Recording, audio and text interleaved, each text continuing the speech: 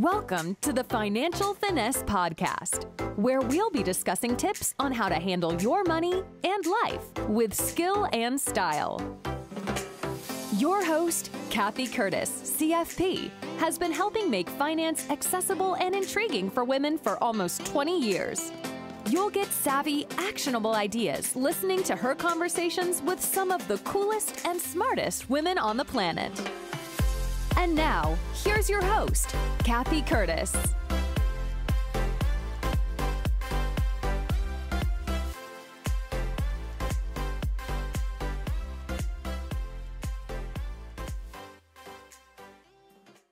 Welcome to the Financial Finesse Podcast, where we will highlight the unique insights and experiences of smart, savvy women to help you make better decisions with your money. I'm your host, Cathy Curtis. Today, Ruth Krumbhaar returns to the podcast to generously share her real estate investing wisdom and unique design insights with us. As you may recall from our last episode, Ruth is a successful therapist, coach, and part-time real estate investor who has built a reliable source of passive income through her investments. However, while our last conversation focused on many of the technical aspects of real estate investing, today's episode explores the softer side of real estate as we dive into the world of design and home decorating. Ruth is here to share her distinctive approach to sprucing up investment properties, including Airbnbs, long-term rentals, and homes she intends to flip. In this episode, we discuss the balance between budget, trend awareness, and tenant preferences that forms the cornerstone of Ruth's process. We also delve into the importance of knowing your audience when it comes to decorating a property and how a touch of whimsy can transform an Airbnb property from forgettable to memorable. And if you've ever wondered where to find the best decor or how to balance high-end and affordable items for a cohesive aesthetic, Ruth has you covered. You'll gain insider knowledge on how to shop savvy, mix and match classic pieces with modern accents, and curate a unique look that stands out without being generic. Later in the episode, our conversation shifts to the practicality of design, because good design isn't just about how a space looks, but also how it functions. Ruth and I talk bathroom renovations, room refreshes, and the vital importance of a welcoming entryway. We also discuss the value of investing in quality pieces, the significance of an elevated element in every room, and the benefits of staying in your own Airbnb to gain a better understanding of your guests' needs. Lastly, Ruth shares her thoughts on how to undertake a themed decorating project without overdoing it. The key, according to Ruth, is finding the right balance and knowing when to pull back. Ruth's philosophy is that your home should bring you joy, and she's here to help us discover how to do just that. Whether you're a seasoned real estate investor, a curious novice, or simply interested in decorating tips for your own home, I think you'll find this episode to be a treasure trove of creative insights and practical advice. With that, I hope you enjoy this episode of Financial Finesse with Ruth Krumbhaar.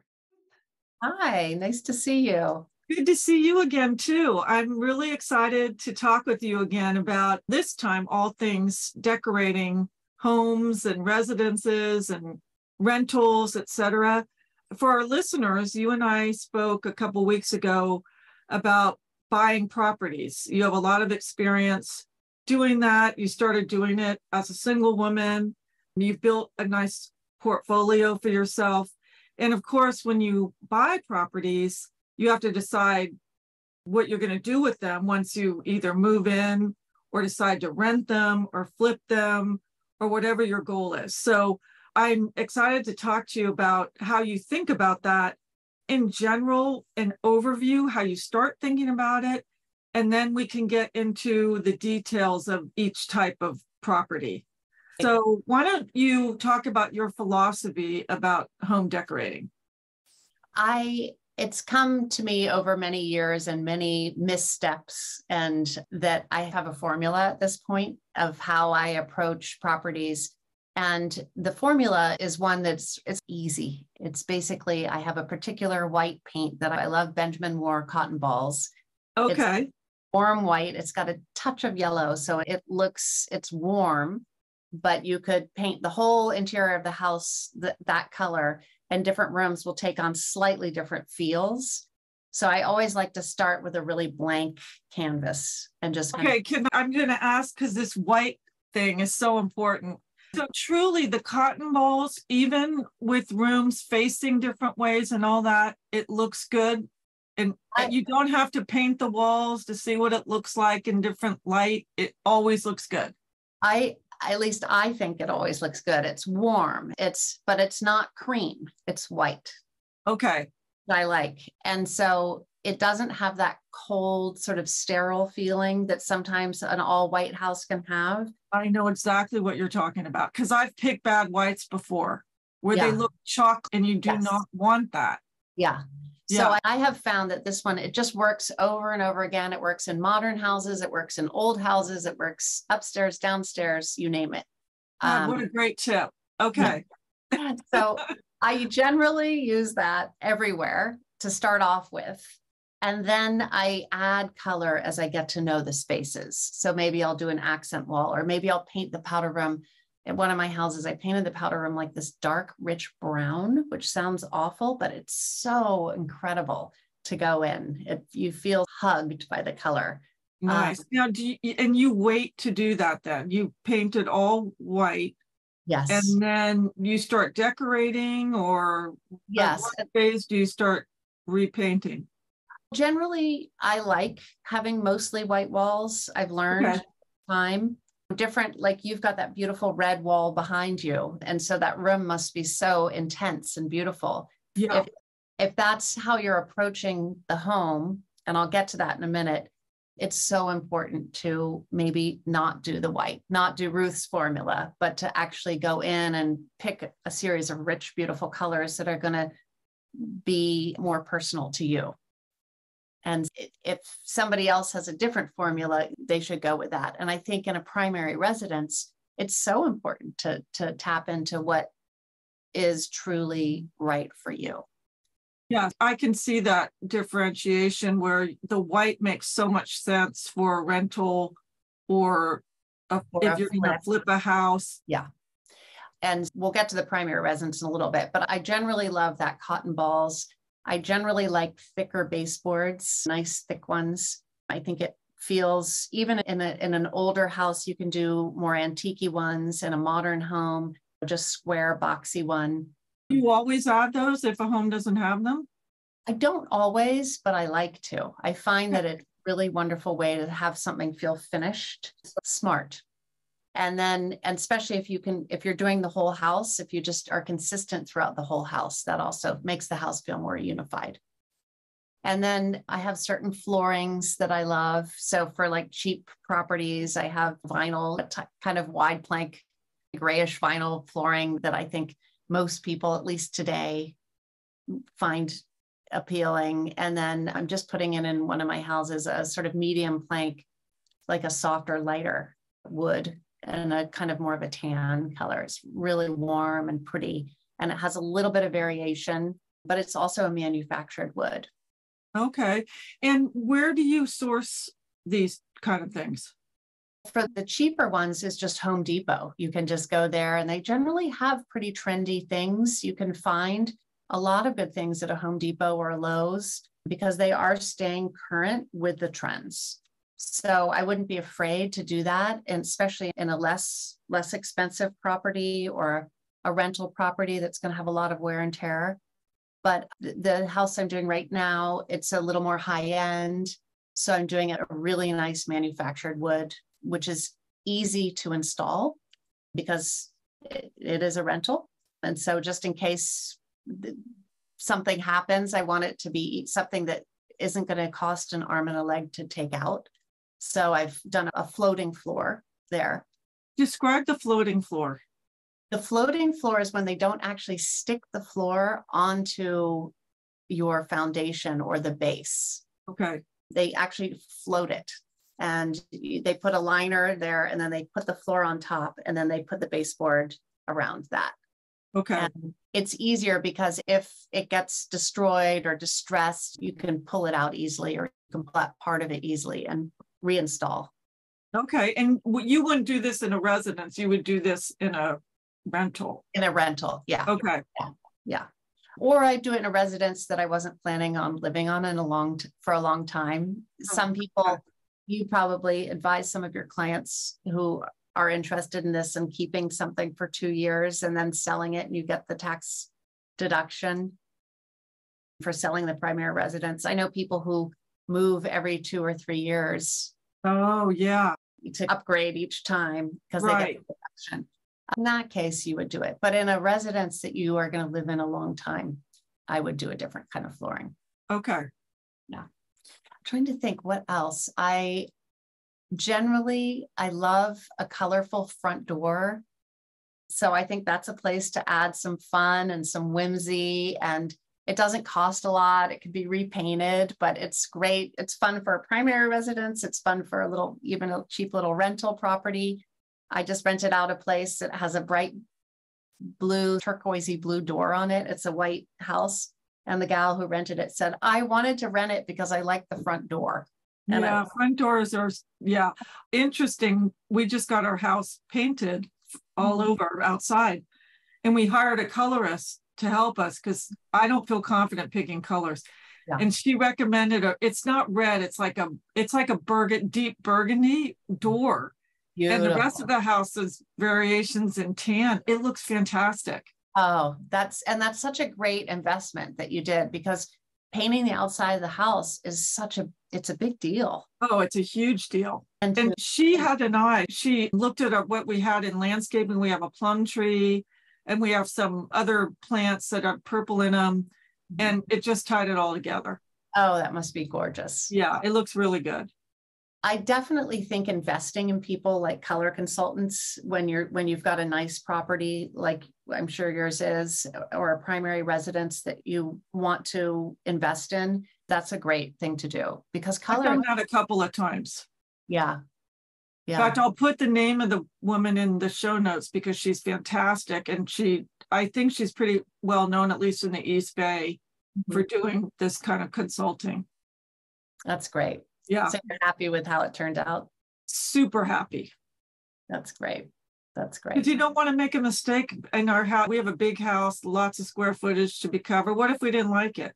Yeah. Then you're driving up to a house that you don't like the color. So I didn't want to chance it. So I thought that was a good investment. Yeah. Yeah. Other things I love is I love Growy fixtures. They're German and they are good quality. They don't break easily, but they're nice. They're not the nicest, but they feel good in your hands. They feel like good quality, and they're not that expensive. And you can buy them sometimes at Costco. They have a lot of deals. Okay, which fixtures? Like faucets for bathroom or for kitchen faucets. And again, they don't do super trendy, real sort of showstopper pieces, but for a regular house that's going to have some wear and tear, or like a rental property, or even a primary residence, if you like the design, the right, good. Especially, it's a way to save a few dollars if you're not looking to have bold designs in these fixtures. Yeah, exactly. Yeah. Okay, good to know. Yeah, and I think the other thing that I have a really good friend, and we talk about design a lot, is you don't want to gild the lily. You don't want to have a showstopper here and then a showstopper here and a showstopper there. If your kitchen is very simple and beautiful and you want one sort of fancy thing, having that fancy faucet in the kitchen might be a great idea. Okay. Be the showstopper. Everything else can be more quiet. So do you think every room needs a showstopper? Not necessarily. Okay. Because it also leaves space for fun cushions and rugs and things like that. Not necessarily. And I think I'm trying to think of other formulaic things. I see a lot of houses, the kind of houses that excite me are those like ugly modern houses that they're modern, but they have traditional fixtures in them. And they're beaten up. There's maybe from the 50s or the 60s. And those kinds of houses, I love sort of the idea of doing the modern makeover, of bringing them back to what they really should be. Mm-hmm. And so a lot of like modern iron railings, or even glass railings. a lot of really simple, beautiful sort of plains, lots of texture, but keeping everything very simple and quiet. I love thinking about those kinds of houses. Where would you source those things, like the railings, and where do you generally go? Usually I'll go to an iron worker. Okay. And have them manufacture something. You can find pictures on Pinterest or online, and you can just go to them and make them. There are also, I know I bought some pre-manufactured ones through a contractor, and I forget who made them, but they're beautiful. And they're in my property on Telegraph Hill. They were actually made for around marinas. So they're very durable. They don't rust. And I've had great luck with those. I can get the name. Yeah, okay, that'd be great. And just a broader question about this. When you decide that you're going to have something made versus buying something manufactured, and I know some of it is budget. Yeah. But are there certain things that you think are worth having made for you specifically? I think railings can be, but you have to make sure that they understand really how to do it, that they've had experience doing it. Because I've had experience where people get it the first time and it's perfect. And I have experienced people have tried 3 or 4 times and they keep getting it wrong. So you make sure that you're working with someone who really knows what they're doing. But it can be a really great way to actually save money to do iron railings in a more modern sort of aesthetic. But again, making sure that you have the contractor who really knows how to handle the situation. If the stairs turn, that they have experience with that. Okay. And so do you take out whatever railings there are already and just change it to iron railings? In almost not every house, but most of the houses I've worked on, I have taken the railings out because I have a thing against those sort of traditional. I love beautiful old railings, stair railings, if it's in a really old house. Yeah. But the newer ones with a nod to the old, those sort of faux colonial ones, I have a thing about those. I can't stand them. Yeah. So they go out. So that is part of your formula. I bet that gives an instant boost to the space. Really does. Yeah. Really does. And even for a space that's not totally modern, having one modern touch, like a cool iron railing or a cool glass railing, can really add a bit of that modern feel, even if you don't want to go all the way. Maybe a little drama to a space. Yeah. So it's just a nice way to take things up a notch. Great. Yeah. And so I'm thinking about other formulaic things that I do. Or pet peeves that I have. I know that one of the things that I find really important for rental homes, Airbnbs, primary residences, and you spoke to this earlier with your house, having that beautiful front door, a beautiful entrance, a beautiful lit, numbers visible, maintained area when you come up to a home. It makes such a difference. Yeah, I agree. It's like a welcome mat, a nice welcome mat. Yeah, yeah. And so having good lighting, having that front door, beautiful color, having simple and easy to maintain landscaping so that unless you're a gardener, you can have a ball, but most of us don't really have a lot of time to upkeep our gardens. So keeping a nice, simple, classic design. Nice numbers. You can get some cool house numbers that add an instant boost. Yeah, yeah. And allow people to find your house more easily. There's something, and I also think like having a little bit of a wider path up if possible. It's not always possible, but having a little bit of a wider path up to your home and an ample space to stand in front of the door if there's not a big porch, extending that as much as you can, not having it feel crowded and cramped. So I think those are great tips. Thank you. Thank you.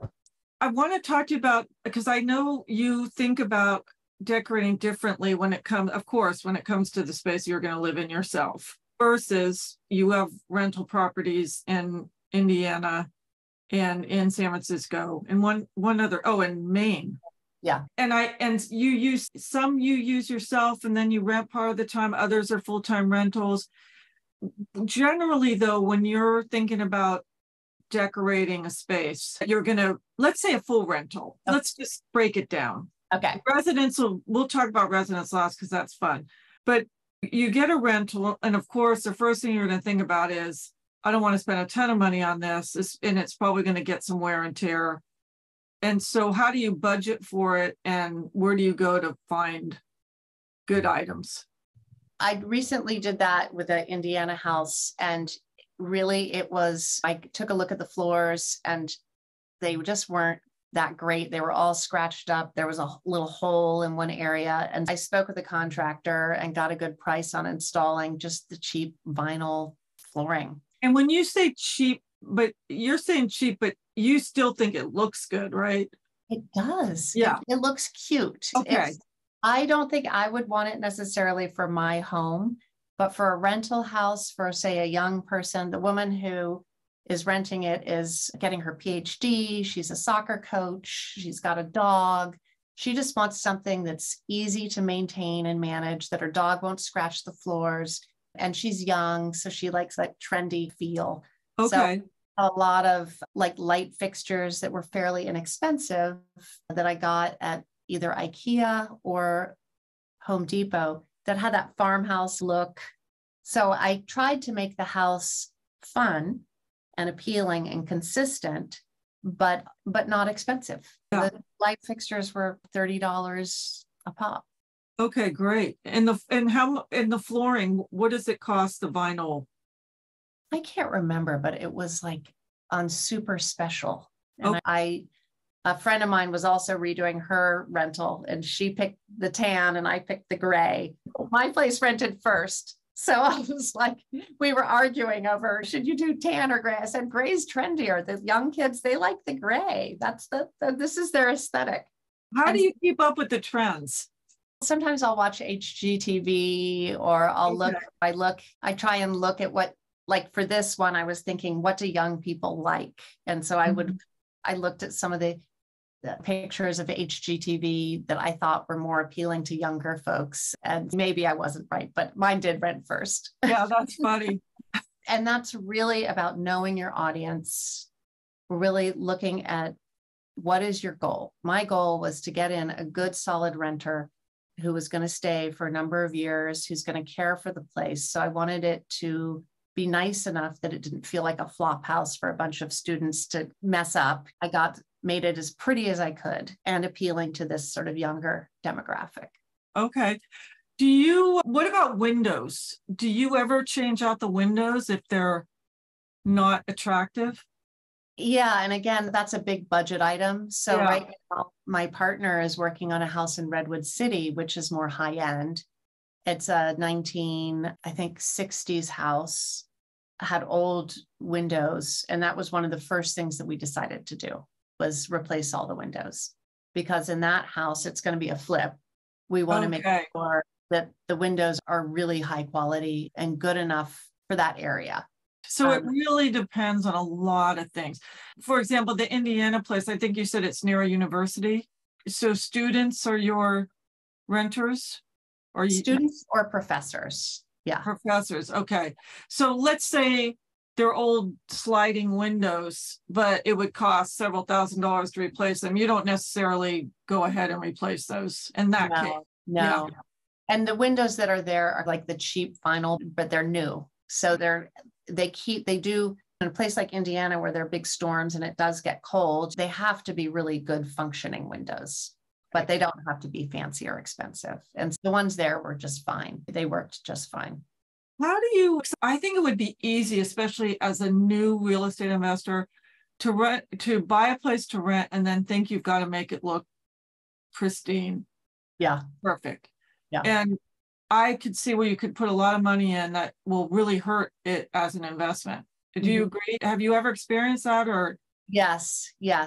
And it also depends how long you want to hold on to it. So another friend who just recently did 2 rental properties, and he just couldn't help himself. He overinvested. They're beautiful. They're so nice. They're much nicer than any other house in the neighborhood by far. But his thinking, his rationale is, I'm going to have these for a long time. So for him, it made sense. Okay. For me, I'm a little more cautious about spending money. And that's why I say the farmhouse, the cool farmhouse style light fixtures that are $30 are just fine. Yeah. They're cute and people like them. There's no need to spend more money there. Okay. In the case of your friend, do you think he is able to get any more rent because the decor or the surfaces or the windows are nicer than in another apartment in the same building, let's say, that doesn't have those upgrades? I think sometimes that is true.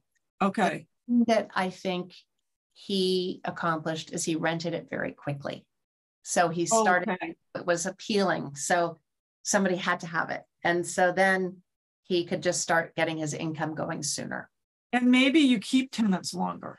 Yeah. Who knows? I know that's all hypothetical, but it seems like that would make sense. Yeah. Yeah. And I have to respect that he's got his formula and I've got mine. Mine is more cautionary.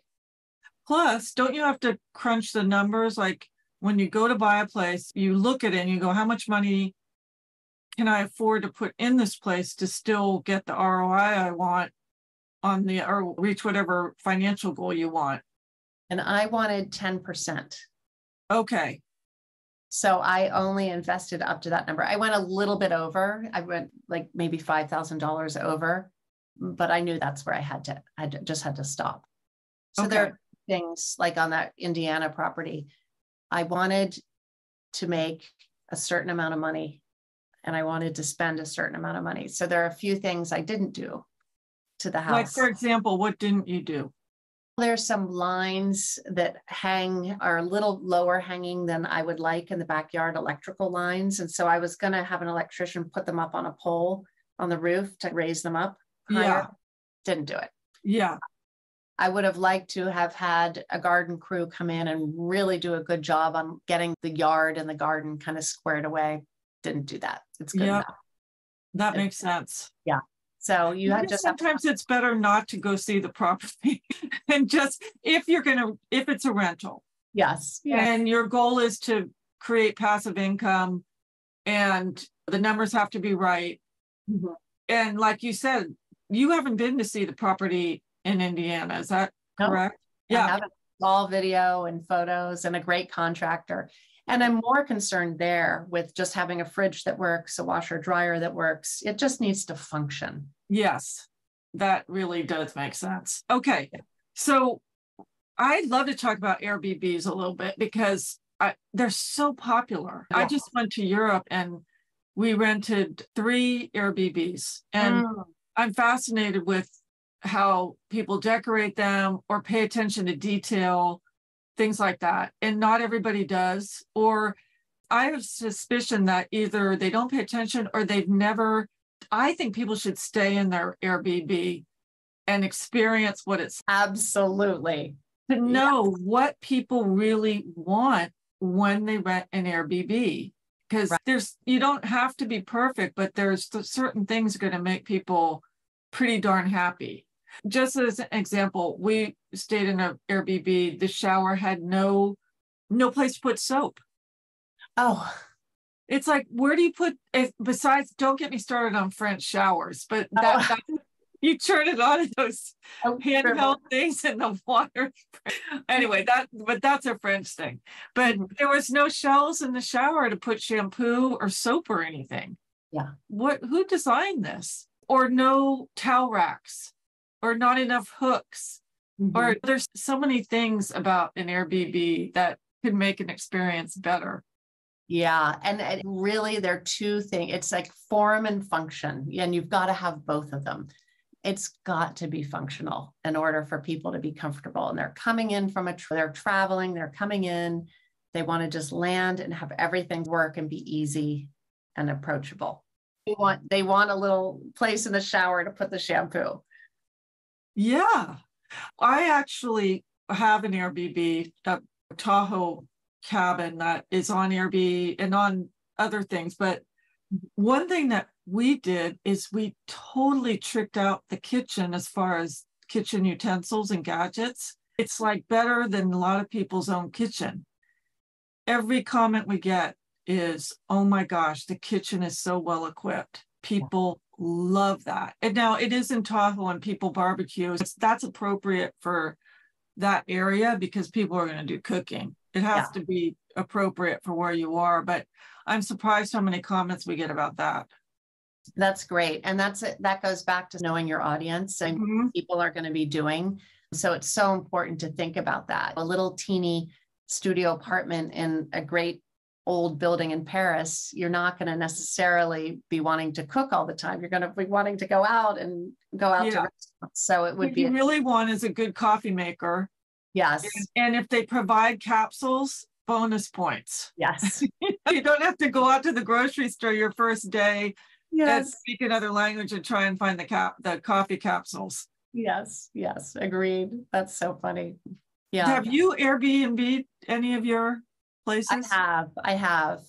And so I do think an Airbnb it does give us a chance to be a little more whimsical because the pictures do have to sell the experience. And it is an experience staying in someone's Airbnb. And maybe the experience is classic Tahoe home, but maybe the experience is groovy San Francisco, little neon on the wall where you can take a selfie kind of experience. Yeah. It's a chance and an opportunity to be a little whimsical in whatever way is calling you. And I definitely love to encourage people to be a little fanciful in those. I agree with you. Situations. It's more fun for the person renting. Yeah. And the pictures will sell it too more easily. The other thing that I've noticed about Airbnb, they get a lot of traffic. Yeah. I don't know if you agree with me, but I think you need to go a little bit higher quality in the decor, not necessarily the gadgets, but the decor, because it gets used so much. Rugs and towels, and either that or you replace them all the time. I don't know what the best outfit at Airbnb is. I think either way is important. You also want it to feel fresh. Yes. So, and I'm definitely an environmentally minded. The getting cheaper things and throwing them away isn't what I would necessarily recommend, but sometimes maybe with the rug or with the little throw pillows or whatever, you do want to be keeping it fresh feeling by doing that. Yeah. And then have more substantial furniture or something, but kind of balancing that out so that it does feel fresh and has some pop. Yeah. Is there any places that you shop that you think are particularly good for that kind of home decor, the pillows or things like that? I actually think Home Goods is still pretty good. You want to make sure it doesn't look like a Home Goods setup, but you're careful. They always have fresh looking, well-priced pillows and little knickknacks and things. But again, I wouldn't do all of that. I would mix that in with some flea market finds or some more character items so that it doesn't look like you just went to Home Goods. Yeah, I love the flea market idea. Or thrift stores, or where people give away nice things that you can't believe they're giving away, but they work perfectly. We do that a lot in our Tahoe place. Yeah. In my main house, I have a very low window between two twin beds, and I've been looking for the right bedside table to put between the beds. And finally, my friend who's a designer said, get 2 galvanized buckets, turn them upside down and put a plank on top and you're done. Summer house. And I was like, yes, of course, that's perfect. It'll look cute. It's a guest room with 2 single beds. So it's probably where kids are going to stay. And I think it'll be a little fun. That's a great idea. Now, this is the main property. Yes. Right? And it's on an island. Yes. And you use it sometimes for yourself, and then you rent it word of mouth. Yes. Okay. And I bet that was fun to decorate. Yeah. So much fun. So much fun. And it's very eclectic, a lot of old pieces mixed in with new, a lot of paint, painting old furniture and old chairs. Okay. We just had a lot of fun with that one, and it's come together. What do you think about theme decorating? Is that too cheesy? Like beach house decor or I think in some places it can be nice. This house is Maine. I've got a sort of a Maine feeling, but it's also a little bit of being near on the water. So it's got paintings of sailboats, and I actually have sailboats on my plates. So there's a little of that going on. My partner makes sure I don't get too far in that direction. When we bought the top place, it was a rental, but it was a second home for the person that we bought it from. Oh man, she had it outfitted with so many bear motif things. Oh. It was scary. Yeah. And my husband likes bear motif a lot more than me. But so just systematically over the last couple of years, I removed one bear at a time and replaced it with something else. But we still have bears in there. It is Tahoe. Yeah. But it can get overdone. It can. And that's where having some fun is good. It's like jewelry. I remember a friend who's very chic. She said, oh, when you go get dressed to go out, put on all the jewelry that you want and then take off one thing. Yeah, I've heard that. That's great advice. It's the same for homes. And also you think of a wardrobe, you want a bunch of really tailored, beautiful pieces and then some sort of cheaper, fun things to toss on with them. And that's how you can approach your home as well. Exactly. And that is a good money saving technique because you invest in quality pieces. And then if you want to be on trend, which that's fun to do, you don't have to spend as much money because and those things don't last as long. Like the toss pillow that you decide to go all bright pink and in a year or two you get sick of that or whatever. Keeping in mind the environmental, I agree with you. I'm not into throwing things away or into fast fashion. Yeah, same. But that is a good way to think about decor so that you can make it economical. And Facebook Marketplace, Craigslist, you can, if you go to those websites, if you're open to using furniture or furnishings that people have used before, it's a great way to get some good deals and things that you wouldn't naturally find in a store. So interesting. I've never once used Facebook Marketplace. It's so good. Is it? Okay, that's a good tip. Yeah. And do you go to a local Facebook Marketplace or does that, because I know Craigslist, you could look in your local area to see if you could pick up something. What's it like? You can do it local. I think you can do it like Craigslist within a certain amount of actually, no, Craigslist is more region. Facebook is more how many miles away. Okay. All right, that's good. So instead of going out on Sunday to garage sales, you could do it from your computer. Yeah. I've gotten some beautiful things on Facebook. Okay. Yeah. Okay. Beautiful old lamps and rugs and various things. Plants. Oh, yeah, because people move and they don't want to move their plants. Yeah. Okay, great. What about, and I don't know if you've done a flip. I think you have or your partner has. My partner does a lot and I help him with the design. Okay, so that's a whole different ballgame. Completely different. And it really depends know your audience. Okay. How do you approach that? We're doing one right now in Redwood City, which is a very nice suburb here in the Bay Area on the peninsula. And the property is gorgeous. It's actual property is beautiful with old trees. The house is basically a square box that no one has done anything with for many years. So there's an opportunity there. Yeah. It has a beautiful swimming pool. We have simplified the landscape by having the trees pruned, some of them taken down because it was a little too oppressive, to lighten it up and make it a little more airy. We're just keeping... Which is an expense, right? You had to factor that in. We did, but we know that we can sell this for much more than we've put in. So we know there's a profit margin. So it's worth it. And I think the buyers will feel that difference.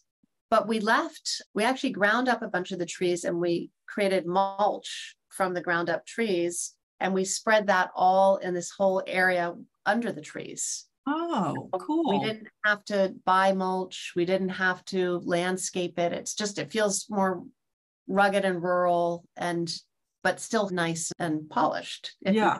All of that at the same time. That's great. Yeah. And then it was a very narrow path walking up to the house, all alongside the house. You have to turn to get to the front door. So it felt awkward. We think about it's that idea of a nice wide path that you feel invited in. And we're going to do a fountain across from the door and do a sort of cutout. Okay.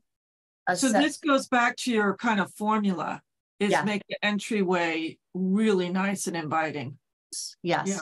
And in this case, because there are these trees and the wood chips, I wanted to have water, the sound of water too. So we'll have a little fountain. We were just talking about that before I came on this call. Oh, fun. Yeah, we have different ideas about what the fountain should look like, but something modern that will be right across from the door. So also when you're exiting, you see this beautiful fountain, and then the landscape just becomes nature.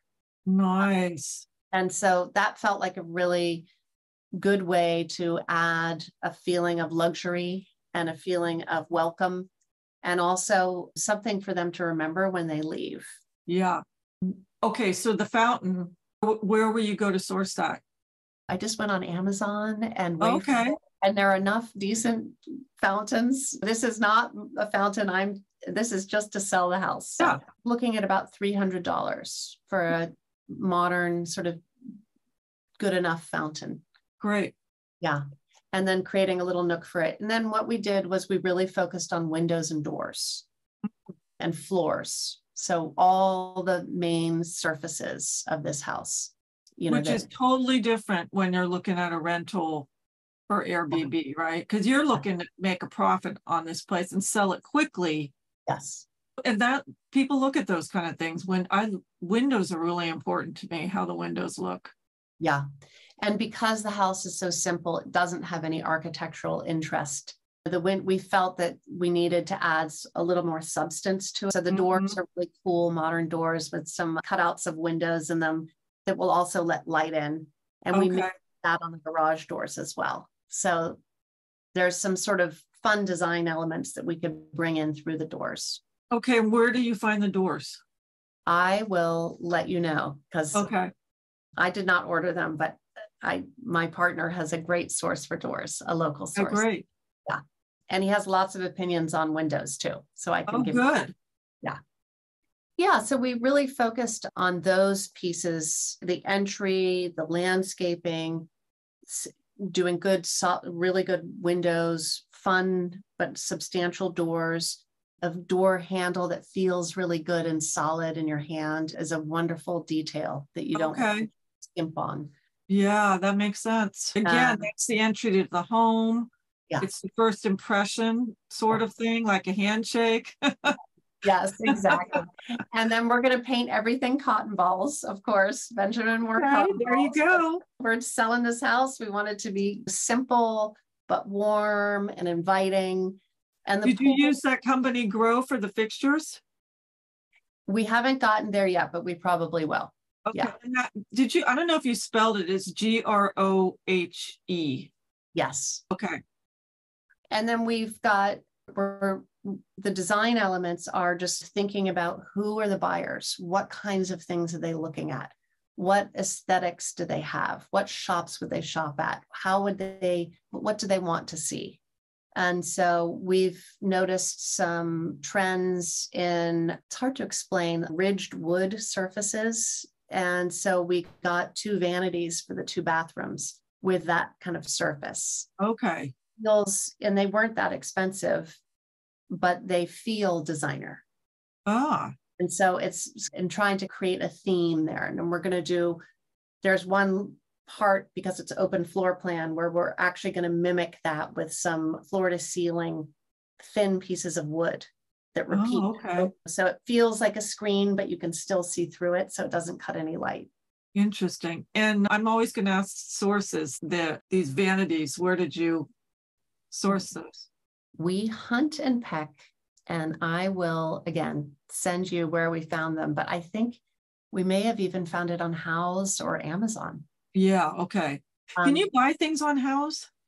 You can. Okay. Yes. Houz. Houz. Yes, I believe that's. And a lot of people go to Houzz for ideas, right? It's Yes. like Pinterest but for home decor. Yeah. Do you rely on that a lot? I use Houzz and I use Pinterest, and I read magazines. I'm everything from watching HGTV to my favorite magazine, which is World of Interiors, which is much more sort of European and ethereal. I didn't know about that. Okay, World of Interiors. Okay, yeah, great. And then what we're doing in terms of color and choices around tile and counters is, in this house, we're doing everything sort of tans and whites and gray, little touches of gray, accented with black. So all the door handles will be black. So it's almost like the eyeliner. The little black touches are like almost like the eyeliner, and everything else is more natural. Interesting. To bring a little bit of pop. And we weren't. And you're using elevated materials for the flooring and things like that. Yes, yeah. Wood floors. And then basically going in and looking at countertops, because we don't have to live with it. We can, and no one will know the difference. We can just look and see what fits our design, what fits our budget, and what's in stock. And we have to wait forever. Yeah, for it we to come in. You get what you get, and you don't get upset is our motto. Yeah. When we're doing projects like this. And where do you go to find countertops and things?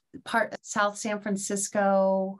There's also a bunch of places in Bayshore area of San Francisco. And we basically give ourselves 2 days and we cruise through all of them. And we have to make a decision within that time frame. Wow. See, that stresses me out. I don't, some people are better than that at that than others. Have you heard of Granite Expo? Where is that? I think it's in the East Bay. I have a friend that everyone in the East Bay that is doing remodel jobs and needs tiles and things goes to Art and Tile on Broadway. And it's a little high end. It's a smaller shop. They do great stuff. Beautiful. But I have a friend that says, you don't need to go there. Go to Granite Expo. They have all the same stuff, but cheaper prices. And I think there is a place in the East Bay that we've gone to. I can get a list of all our sources, because it's great to go to the expensive places to get ideas. Yeah. Really great customer service. And if you have the budget and you want to make it easy on yourself, by all means, that's a good choice. That's right. Yeah. And they often have good contractors to recommend. It's a little more of a white glove experience. Exactly. But if you want to be a little scrappy, or if you have a great contractor that you know, these other places you can find beautiful materials as well. It's just you have to look a little harder. And do you think you end up spending less when you do it? Okay. So you really can save money by doing some of it yourself and foregoing the total white glove thing. Yeah. Yeah. Okay. And for example, in Maine, we ended up getting beautiful marble countertops. I won't bore you with the story, but we had 3 places that we were going to go to. We knew that we had to get them within a certain time frame.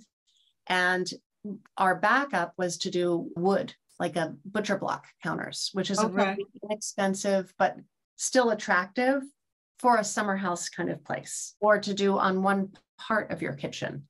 It saves money. That's interesting. That's a great idea. Backup. Yeah. Yeah. Excellent. Yeah. And so this place in Redwood City, he wanted to fill in the pool because he didn't want to deal with it. I said, you can't. So resurfacing the pool, doing some very inexpensive concrete around it, but we're actually creating some little patterns within the concrete so that we can have moss growing in between. Oh, nice. It'll be a very high-end feeling, but again, not a super expensive. And concrete can be very attractive. It doesn't have to be the ugly old, what you think of asphalt or whatever.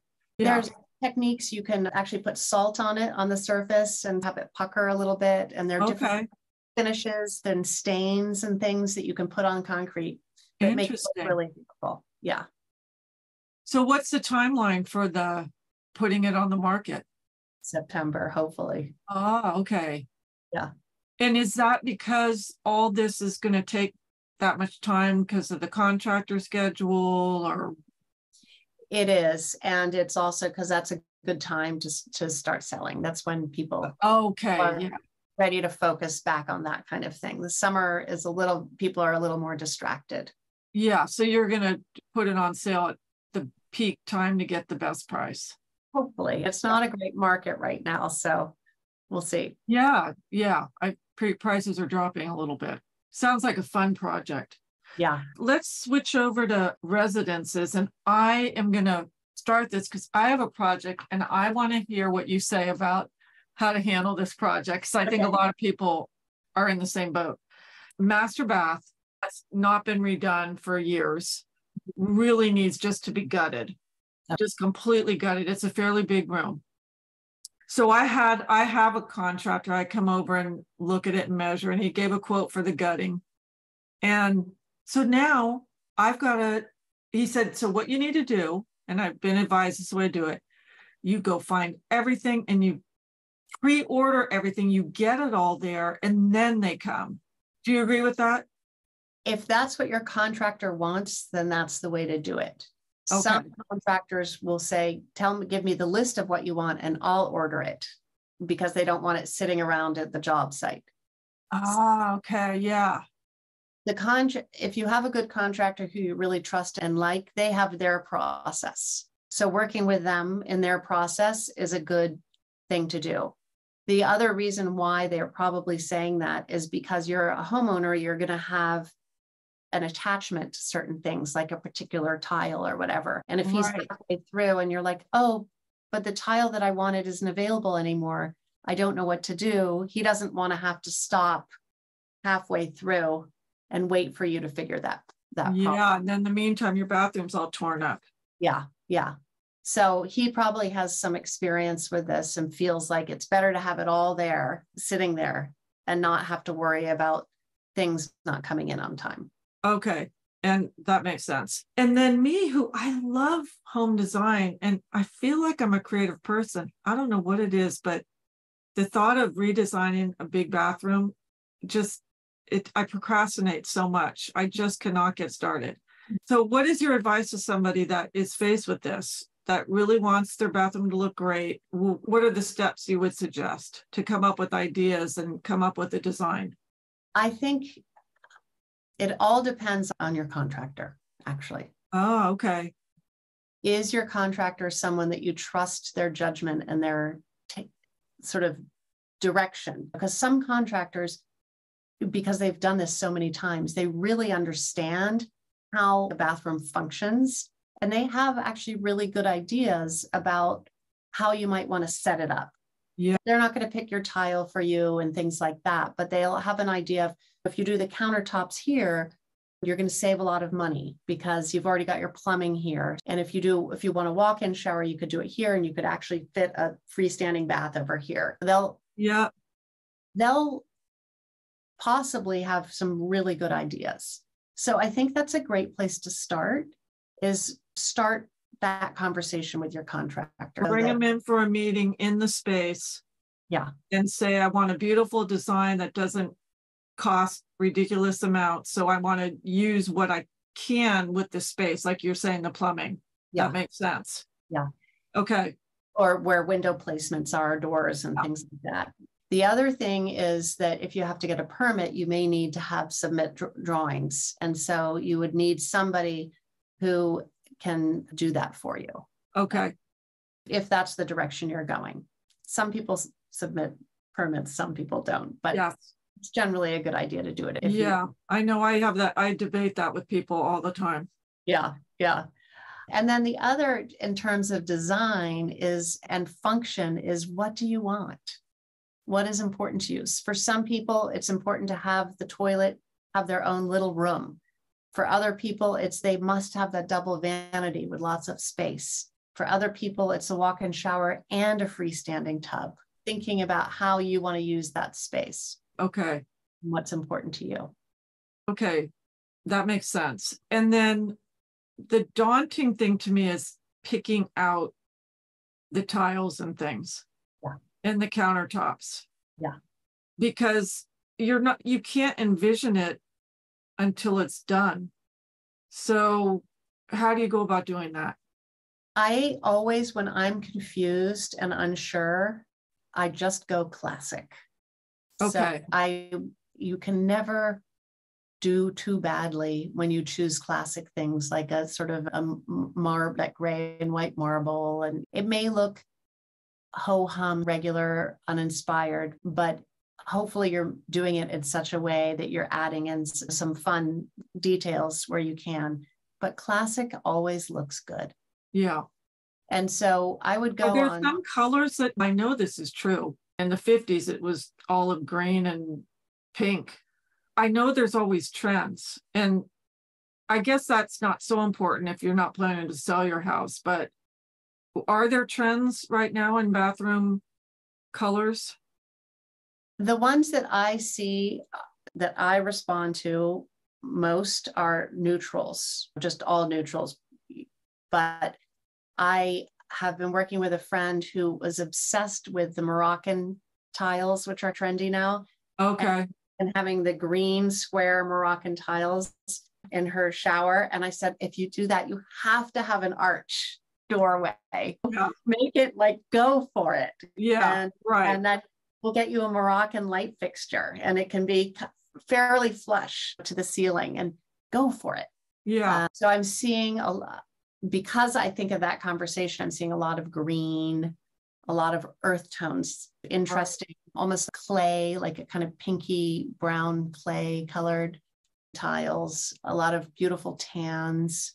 What about wood looking tiles? I've started to do a little dipping into House and Pinterest, and I love that kind of earthy, outdoorsy feel that you get with wood. But of course, you don't want wood in the bathroom. I think going that way is great. And if you want to go earthy, I would take it a step further and like maybe do the pebble floor in the shower, just so that you're bringing natural elements or that kind of feel into the whole bathroom. Yeah. Okay. Really. Yeah. So maybe start with the theme. Oh, I like the natural elements look. Like this is an outdoor bathroom or something. Yeah. Yes. Then go for it. Yeah. Go from there. And that's where having a primary residence that you're going to stay in for a while, I think it's so important to you want to follow trends and you want to be smart to a certain extent, but also it's a chance to do something so personal for you. You're going to create something that you're going to be in and you're going to enjoy for years to come. Yeah. Okay. Do you ever think it's a good idea, and I'm talking from a budget perspective and also just for helpful, is to hire like a bathroom consultant? Yes, I do. Okay. I do. It's like your color consultant. Yeah. A bathroom is a big deal and it's a big expense. And so you want to feel confident going in and like you have a plan. Yeah. And you don't want a lot of changes happening as you're doing it, because your contractor will become more and more expensive. Yeah. Change. So you don't need an architect when it comes to redesigning. It really just depends. But I think getting a bathroom, I would speak with your contractor. If you have the budget, get a bathroom consultant who might be able to draw up the plan. And make sure that I think we were talking before about how people overspend on their bathrooms. Yeah. Generally, most projects that I've been privy to, and my mother's a landscape designer. She tells me every single project goes 1/3 over budget. And then my partner is a contractor, same thing.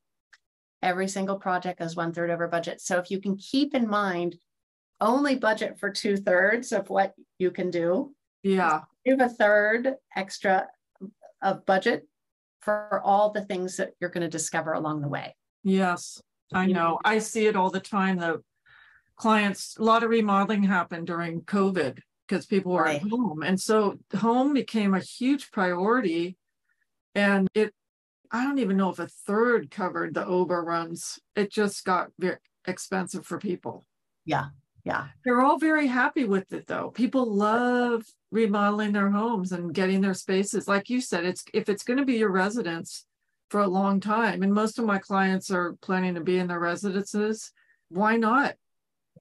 Your cost amortizes over time. If you do it well, maybe you won't have to do it again for another 10, 20 years. Yeah. Yeah. And that's where getting those good fixtures, especially faucets, shower fixtures, you don't have to go all the way to the super expensive ones, but you should get a good quality one. Yeah. And knowing what the good quality things are, I guess, is where you're going to share some of your resources, but you just do your research and talk to people. I'm sure bathroom consultants know where to go for good quality. Yeah. And the contractors will know. Some contractors are really up on that as well. Yeah. It sounds like a key person is your contractor. Yes. So I would almost speak with them before the bathroom consultant, because they'll have that kind of understanding of the space. And you can brainstorm, if I wanted to move the vanity over here, how much more would that cost? Or you could get a sense for the kinds of choices that you feel prepared to make and pay for. Okay. And then just generally speaking about so you've done a lot of decorating. Do you do decorating with friends too, besides your own? Yeah. Yeah. Yeah. So you've talked about your general philosophy, but any other tips that you can give when you're thinking about, let's say you're completely tired of your living room decor. Like my living room decor has been the same, for 15 years. Mm-hmm.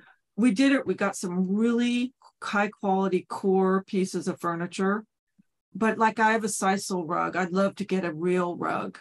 What do you think about that? Updating like a room, refreshing, let's say. Oh, I think it's great to do. I think it's great to do. And maybe that sisal rug can find a home somewhere else in your house too. Yeah. It doesn't necessarily have to go on the curb. One of the things that I've had a lot of fun with is working with friends updating, say, a living room. And maybe they'll come to my house and be like, oh, I love your living room. I really want mine to look like yours. And then we'll go to their house and I'll realize their style is totally different than mine. It's never going to work. And so it's fun to help them really hone in on your style. What is your style? You want a clubby, cozy, rich feeling. You don't want airy, ethereal, bohemian, or you love that English countryside look. Go for it. And it's so fun for me to explore other people's tastes. Yeah. Stepmother, for example, we're finding fabric. She's got in her kitchen, she's got this big banquette like seating area and a big table and these big armchairs, and it's all pink and green, which I can't stand pink and green personally, but it has been so much fun getting into her head and into her style. I have found the best pink and green fabrics for her. It's been so much fun. I really think it's important for us to connect to ourselves and connect to what we love and what makes us happy. And if you have a friend who's good at design, to get the design juices going, or hire somebody to come in for a consultation. Yeah. It's a good idea. Yeah. I know I have friends that use designers. Would never think about. I have a friend doing a refresh right now, has used a designer from the start, but she herself, my friend, has really strong ideas of what she wants. And she finds it looking through House and magazines and all that. But I think she uses a designer mainly for the sourcing. Yeah. And that's finding these pieces that she really wants, because she doesn't want to have to do that legwork. Yeah. And designers are really good for that, because they get a discount. And so they can either make their money in time or in reselling you the pieces at regular prices, or both. Yeah. Which high-end designers do both. I know that, hourly and getting a cut on whatever pieces are sold. Yeah. And that's where also working with designers, a lot of designers are wonderful, but some of them are going to try and push you to get more expensive things so they can make more money. So really making sure that you stick to your budget and stick to your guns around. Absolutely. I had that experience when we first decorated this house. We hired a designer who showed me a dining table that was like a third of our budget for the whole top floor of our house. And I'm like, were you not listening to anything I said about our budget? We really had a budget. Yeah. Do you know what she said? She said, oh, I'm sorry. Most of my clients don't have a budget. Ooh, that doesn't sound like the right. My husband said, let's don't use it. And I was so deep into the project already. I thought, I just can't. But he was right. He was right. That kind of comment clearly said that this one maybe wasn't the right designer.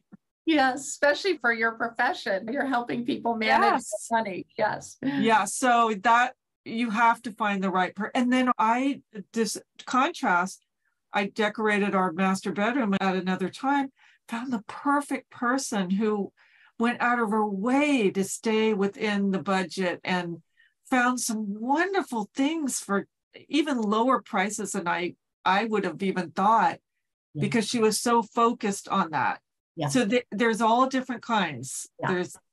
And it's just like your contractor, making sure you have a good contractor, making sure that if you hire a decorator or designer of any kind, that you see eye to eye.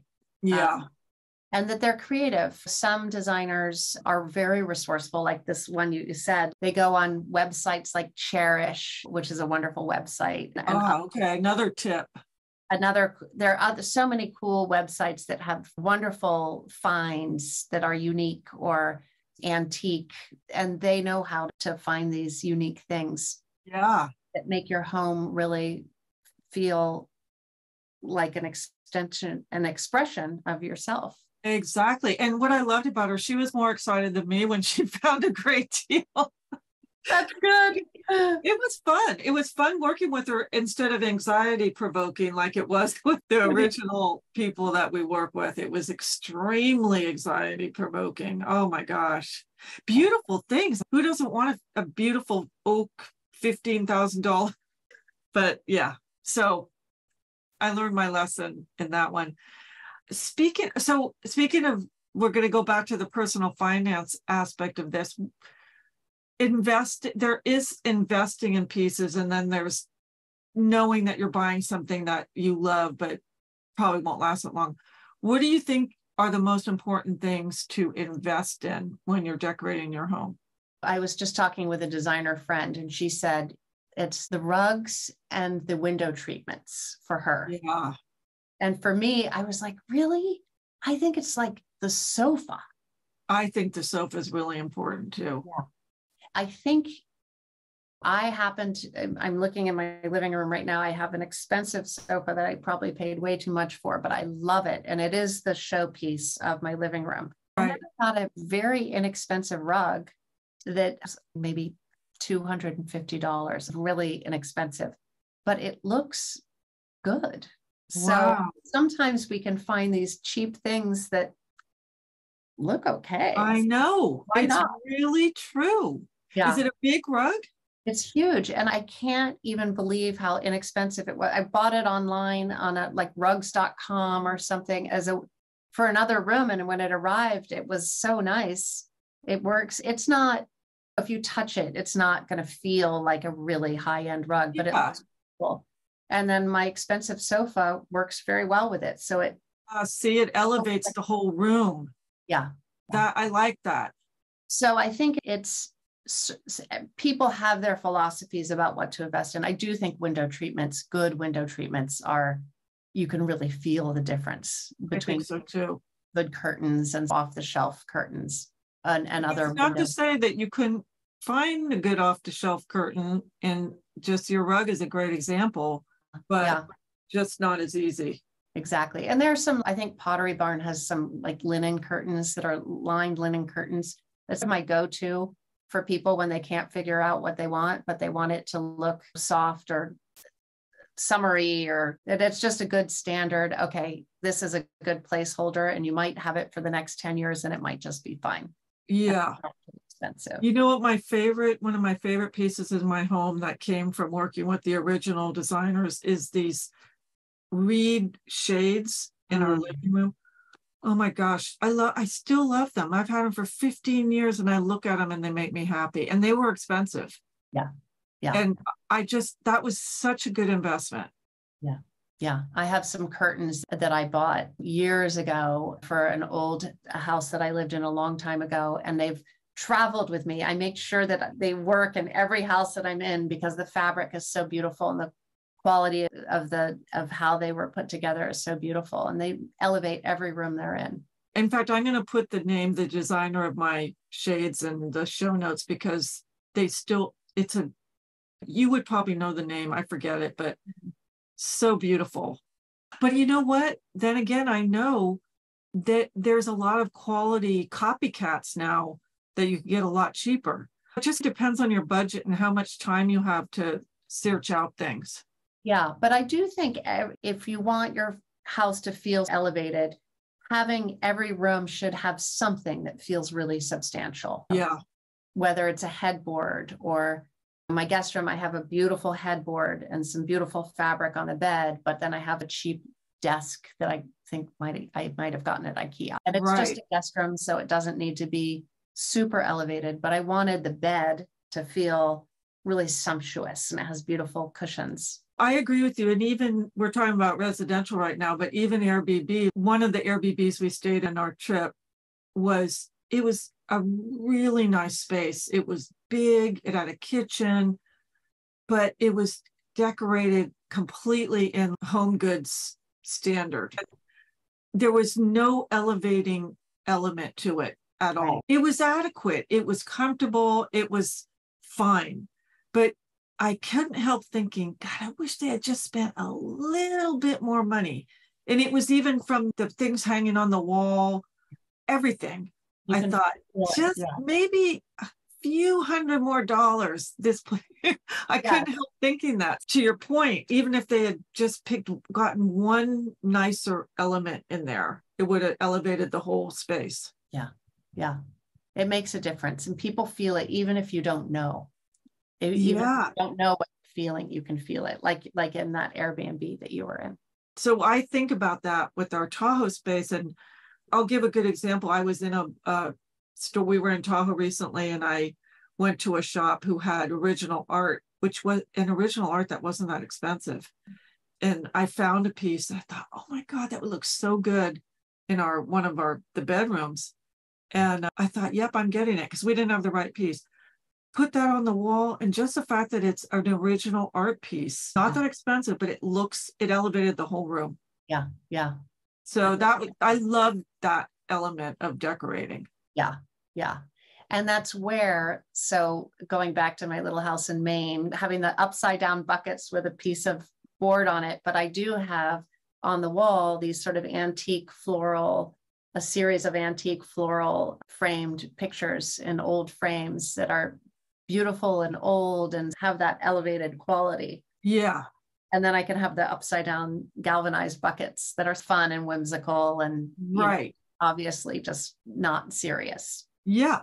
But it works because you've got both elements. Another little hotel we stayed in, I've noticed this in a lot of Airbnbs, and it seems to work, is using baskets or decor, like either hanging a series of them on a wall. That's where I see them the most, but also just and it works if there's other elements that aren't baskets. Yes. In fact, I have here, this is something I've traveled with. It's big rattan kind of baskety thing. A bit closer to the yeah, there you go. Oh, wait, a little bit back. We could see it at some point, but I see what you did it. We saw it. Anyway, it's something that can go on a coffee table. It can go on the wall. It was like, I don't know, $40, but it's exactly something that, because it's earthy, it's not going to feel cheap. It's like the baskets. Exactly. And because it's earthy. So I think people should not move away from basketry. I think it really is a nice design element. Maybe you don't like that look in your home, but if you have a Airbnb or VRBO or whatever, I wouldn't hesitate to use it as a design element. Yeah, it's a really inexpensive way to bring a little more design in. Yeah. And then juxtapose that with the piece that's maybe a little bit nicer. Yeah. So I do have a lot of baskets in my house in Maine, actually. Oh, you do? Okay. Yeah. And what's your resource for that? Home I've asked goods. you that 20 times over. Home goods, I have to admit. That's a great place. A great place. Where? Home goods. Yeah, home goods. Okay. That would be a good place for the baskets. Yeah. Remember Cost Plus used to be such a great place? Yes, I know. I miss I don't that. know if it is anymore. I'm not sure if it is anymore. I don't know. I haven't been there. There was one near here, or Pier 1 is what I'm thinking of. Pier 1. Yeah. I think they've shut down too. Yeah. Yeah. Those used to be my go-tos, but you're mentioning a lot more ideas for where to look, which I'll be excited to see. Oh, and Etsy is another wonderful place. Oh, yeah. I just ordered a tablecloth from Etsy, which is beautiful. And you can find so many different things of varying quality on Etsy. You gave some great notes too. I want to make sure that we covered some of your main points. Oh, I know. Rental and Airbnb, the practicality. We haven't really talked practicals very much. Yeah. Of design that is easy to clean, easy to maintain. Yes. So you don't want to do, I did this in Maine, but I've sealed it a bunch. Having marble countertops in a rental like that is probably not a great idea because red wine goes on it and then it's stained. Oh, okay. You want to have surfaces and I had candles that dripped. You want to have dripless candles. Yes. Things like that. You need to consider. Imagine messy people being in the space and how is the housekeeper going to clean it easily? And how are you going to maintain it easily? So making choices, whether they're cheaper things like the board on the galvanized buckets or smooth surfaces that can't be destroyed is key. Some of my friends in Maine, for example, is painted, but it's also a little bit of that. It can be chipped and a little worn because that's the sort of feeling of a Maine summer house. So I don't care.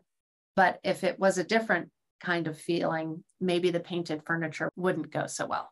Oh, one of my pet peeves is bathroom surfaces that are dark. I don't know if it's slate or what, but it shows all the toothpaste stains. You cannot keep it clean no matter what. Mistake to have in any kind of a place that is a occasional rental. Yeah. You really have to think through that kind of thing. You really do. You really do. And think through what also of yours can you tolerate having other people touch or Yes. And the cleaning person thing you brought up, so critical to help your cleaning person be able to clean quickly and efficiently, especially if you've got a popular constant turnover where they've got to come in and maybe have someone come in that same evening when someone leaves. Yeah. Thinking through that, maybe not so many knickknacks or the surfaces you choose for your floors in the kitchen and bathrooms, all those kind of things are so important. It's so true. It's so true. Having enough sets of sheets so that if some are in the dryer, the cleaning person can get the other beds ready. It's a real art and a science to run a place. And to run it well. Yeah. And that's why with the Airbnbs that I've had all the sheets the same color. So if you have a pillowcase here, even if they're slightly different, everything's white or everything's blue or everything is in the same theme. So it can be mixed and matched. Yeah, no, I agree. Keeping it as simple as possible is, especially if you have multiple bedrooms or whatever, it just makes so much sense. Yeah. And all the beds the same size is helpful too. You can do it. But all these things save time and they save money. They do. You make your cleaner's job easier. She's going to spend less heat. She or he's going to spend less time in the place cleaning it. You're going to have a lower cleaning fee, things like that. And so I think with those kinds of properties, keeping it, again, simple, keeping the design simple, keeping the garden simple, as easy to maintain as possible. One of the things at my place in Maine, the front step, it's a island where there are granite quarries. So it's got these massive granite slabs as steps, but they were like off kilter. And the whole house felt like kind of funky. I had a guy just correct it and straight and pushed it back into place, which was not an easy thing to do because they're humongous. The whole house feels different. Interesting, yeah. Weird way. It feels so good. And also it's safer because if somebody trips on those stairs, if they were a little bit off, maybe they could sue me. So you have to also think about Okay, that's another great topic. So this is for rentals, and you have to know the local laws about keeping the property safe and tenant. If you have a tenant, especially, can you talk to that a little bit? Yeah, it's really important when I own rental properties in San Francisco. As a landlord, I don't have a lot of rights. I have less rights than I would like. So that's something really important to consider. In Indiana, I certainly don't want to do anything to upset my renter. I love my renter, but I have more rights in Indiana than I do here in San Francisco. And that is appealing. Talked about that on the first podcast, that you could do a lot more things than you can do in San Francisco. And it just, that, how much easier would that be? It's just so much easier. Yeah. This is less. There's so many elements that come into this because you have to make sure your insurance is good for it being a rental. And then can you give an example of something you can do in Indiana that you would never be able to do in San Francisco? I think I can kick my renter out more easily. Yeah. And again, not that I would want to, because I love my renter, but no, I know, but that's a real issue for landlords. Yes. When San Francisco, I was considering selling my property and approach the renters, and it was going to cost $100,000 to move them out. Yeah. That's happened to friends of mine. It's horrible. Yeah. So it's important to think about that. And as I go to re-rent my property in San Francisco, I have to consider the renter. If I want to sell it in, say, 3 years, I either need somebody who I think will leave in 3 years, or I have to be prepared to buy them out. Are there any other, you mentioned knowing other local laws or ordinances and wherever you do buy and rent. Yeah. Yeah. I'll use Indiana. The mayor of the town where my house is, he's real estate friendly. He's actually just trying to help the town get back up on its feet. And so he wants people to come in and fix up houses. He wants great rental housing because 3 new factories are moving in. So he's trying to make it easy for everybody, the workers and the people who need housing, but also the people who are supplying the housing. And I love his attitude. I can't recite all the nuts and bolts, but in listening to him and reading some of the articles about him and the initiatives that he's got going, he's really favoring developers. He'll sit down and meet with you and talk to you about what you want to do in terms of development and try and make it happen. You know this after you bought or before you bought there? Before. A friend of mine. That's a really interesting element to know about when you're going to buy a rental in a city. Yes. And so you want to go on any sort of board, even Reddit is a place where you can get some information. You don't want to rely on that solely. You read the local newspapers. That's a really good way to learn. Talk to some banks about lending practices and what's going on and any trends they're seeing. Talk to your realtor. I think we talked about a lot of this in our first podcast. Look at, like in Muncie, where my house is, the 3 new factories are coming in. And they're actually, I think, are really promising for our future. I think they're going to be. It's important to do your research around you don't want any surprises. Yeah. Or as few as you can manage, because there's always going to be. There's always going to be some. Yeah. It's always going to be something. Yeah. You can make the property as pretty as you want, and you can have it as buttoned up, but there are always things. One thing that I think my partner is running into in Redwood City is when you do a transaction there, buying or selling a property, you have to upgrade the sewer lateral, which is a huge expense that a lot of people out.